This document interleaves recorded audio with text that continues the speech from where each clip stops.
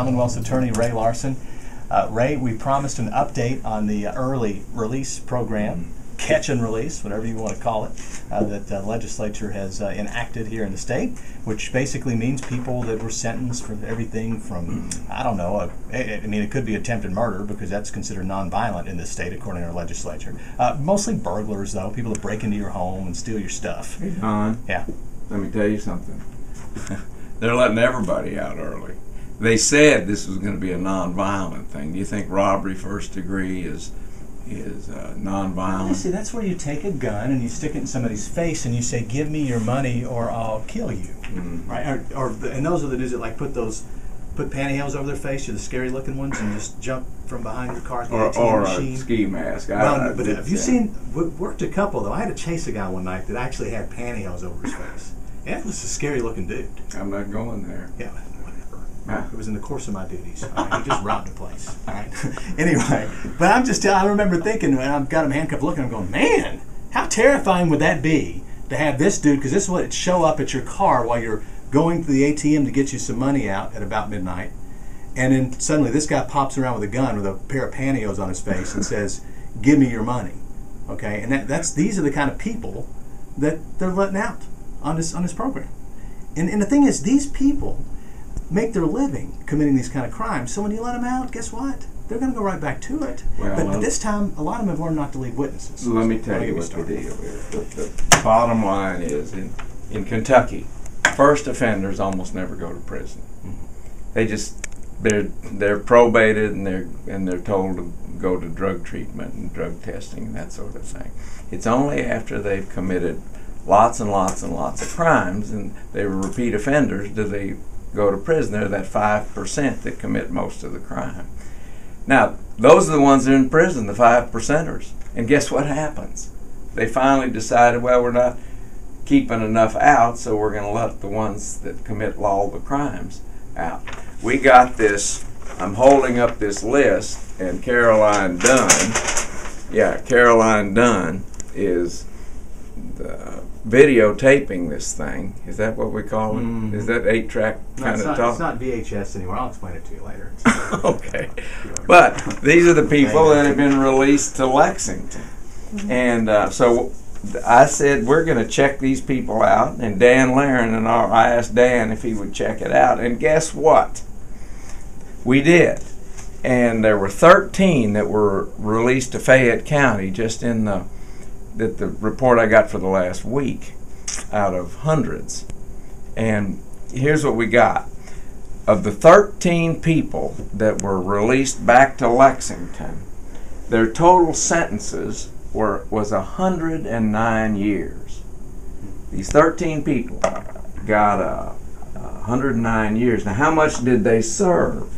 How much time did they serve? Don't forget, these are the 5%ers that go to prison. 109 years was the total or the average. Is that the average or the total? That's the total. That's the total. Yeah. So these people were sentenced to 109 years after being convicted by juries, going through all the process.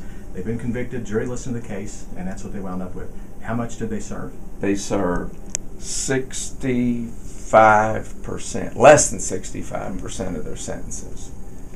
So there's no such thing as truth in sentencing. Now, what does that mean? And we went back and looked at their criminal records of these 13 people, and guess how many prior criminal convictions? These 13 people had total. There are 100 and, there are 13 of them. These are the 5%ers. They had 166 criminal convictions. Now, those are felonies and misdemeanors. That works out to 13 each. 13 each before they went to prison. And these are the rascals that our legislatures decided need to be back on the streets because it costs too much to keep them in. Okay, now, that group in their history has almost 2 probation or parole violations each. That means they couldn't play by the rules even after they were sent to prison. And 5 of the 13 have already been rearrested. So I don't know what that percentage is, but it must be somewhere in the neighborhood of 40% have been rearrested. And this during a time that they still should have been in prison. So, you know, this is what's going on. They're putting the price tag on the safety of our citizens, and we can only hope somebody can get killed by one of these people. This is the story I was telling you about before we started the show. It says that the program began in January when 1,300 inmates were released initially, and right now state records show that as of March 1st, 160 of those inmates have already had their releases revoked. But listen to this. This is what makes me crazy about this. 160 of those inmates who were given this privilege, benefit, Santa Claus early release program, okay? More than 300 of them have violated the terms of the release. Now, when I do those numbers, if you've got 300 that have violated and only 160 are back in, they're giving them even more chances after they've let them out. I mean, that is just shocking that they would do that. You would think that when they say, look, it's Christmas, you're getting out of jail, okay? Don't mess up. Well, guess what? They mess up, and they still don't put them back in. So that's the trick to this right here. You would think if you're going to let them out and you give them this chance, that at least when they recommit, that you just put them back in jail with no questions asked. It's they push it and push it and push it and push it. And push well, here's what I want to know. I want to know what sort of rules and regulations the probation and parole officers, the people that are supposed to supervise these people, what kind of rules have they been given about what's been handed down to them?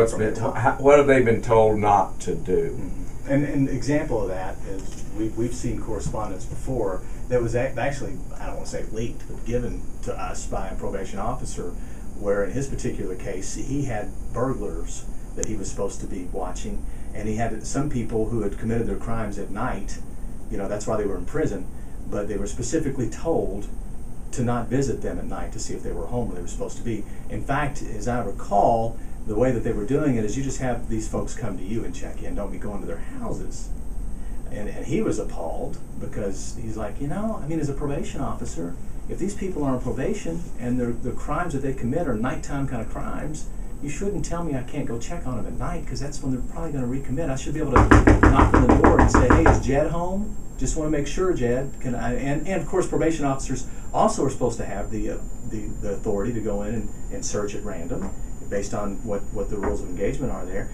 But they're not giving them the tools they need to do their jobs, and it's very frustrating for them. Oh yes, it's more frustrating for the police who make the arrests.